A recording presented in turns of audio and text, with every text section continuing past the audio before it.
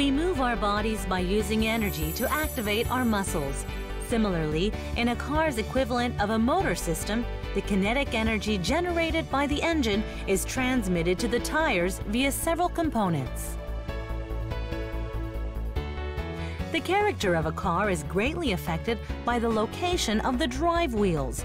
In front-engine vehicles, those with driven front wheels are called FF. Rear-wheel drive as FR. And those with both FF and FR are called four-wheel drive or 4WD. When the engine is mounted elsewhere, cars can be built on an RR or MR layout.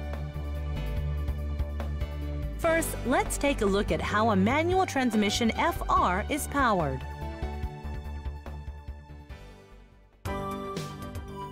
The power from the engine travels to the clutch via the flywheel. The clutch is responsible for transmitting the power smoothly and also functions as an on-off switch. The clutch and the drive shaft are interlocked by gears, allowing them to rotate in sync and glide back and forth. The clutch pedal powers the release fork to push on the springs, engaging and disengaging the clutch disc from the flywheel. Energy is transferred during contact between the clutch disc and the flywheel. When the clutch is powered, the main drive shaft rotates as a result. This rotational force is converted to speed and torque by the transmission, making the power available to the driver on demand. The transmission converts revolutions using gear ratios.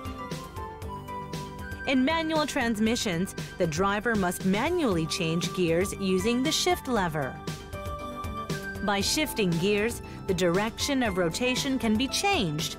This allows the vehicle to move forward and backward, while the engine only produces rotations in one direction. In automatic transmissions, the torque converter replaces the job of the clutch. It is housed together with the transmission and the hydraulic control unit that provides the necessary pressure to automate gear ratio changes. The torque converter uses the same principles as fluid couplings. Inside a housing filled with oil, the pump impeller rotates and pushes out the fluid. The force of the fluid then turns the turbine runner that drives the gears behind it. Sandwiched between the pump impeller and the turbine runner is the stator, another impeller. The engine powers the pump impeller that forces out the oil, which in turn rotates the turbine runner. When the oil flows to the backside of the turbine runner, the stator redirects the reflux flow in the rotational direction of the pump impeller, contributing to the rotational force of the impeller. When the pump impeller and the turbine runner rotate at substantially different speeds, torque is multiplied. When the rotational speeds are constant, torque multiplication is diminished.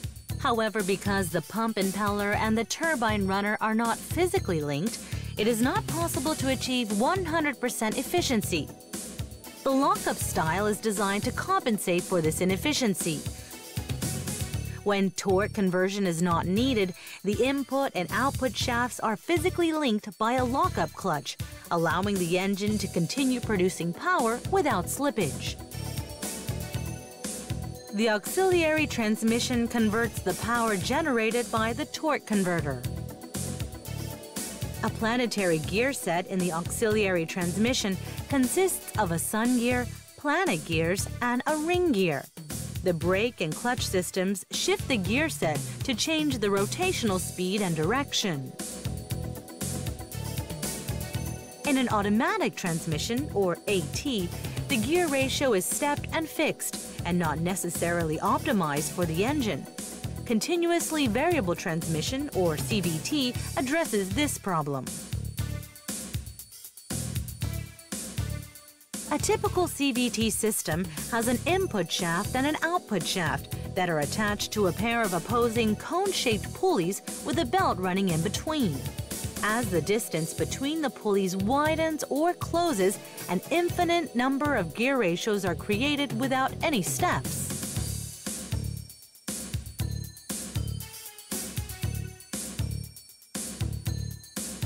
In FR vehicles, power from the transmission travels to the final drive via the drive shaft. The suspension absorbs the vertical shock from uneven roads by moving accordingly with the wheels. Because the final drive also moves in tandem with the suspension, the relationship between the transmission and the final drive changes with movement.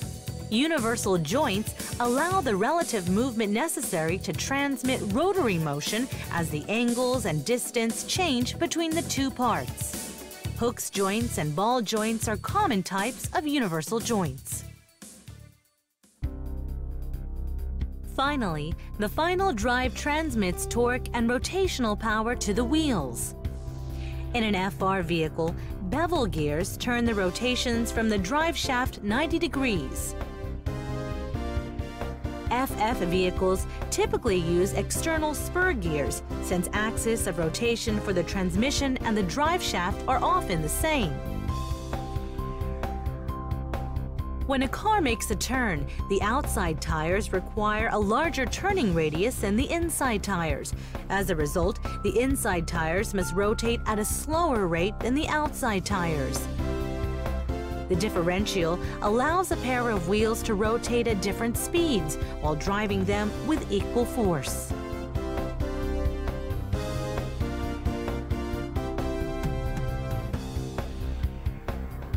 The differential is positioned between two drive shafts.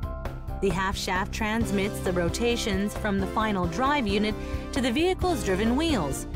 Drive shafts are equipped with joint mechanisms that absorb vertical movement of the wheels. For FF vehicles in particular, the mechanism is designed to allow for a wide range of movement to accommodate steering. The end of the drive shaft connects to the hub, where mechanisms such as the suspension, brakes, and wheels are attached.